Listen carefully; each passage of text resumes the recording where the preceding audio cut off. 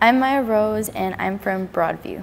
In the past year, I've just really been focusing on building my photography skills and really challenging myself to become a better photographer. So what inspired me to do what I do? I just kind of always loved photography since I was young. I just never really had the chance to pursue it professionally. Now that I found TFD, I have access to all of this equipment.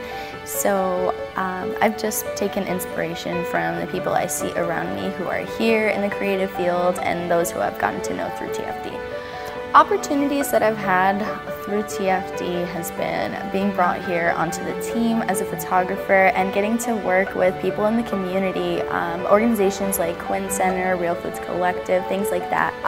And it's really given me a chance to grow both as a person and the people that I get to talk to and as a photographer. My biggest takeaway from mentorship was all of the opportunities there are within the creative field. There's so many things you can do within the creative industry and it never stops growing, so you can always keep learning.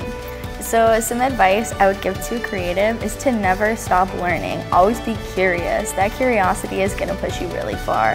And if you continue to learn, you continue to grow, you can do anything you want. So next for me, I'm not 100% sure the path that I'm going to continue to take. I do know that I want to pursue photography as a career. I'm thinking maybe something in realty photography seems like a lot of fun, but I'm just going to kind of go where the world takes me right now and kind of just explore and learn everything that I can. And eventually maybe I'll create a photography business of my own.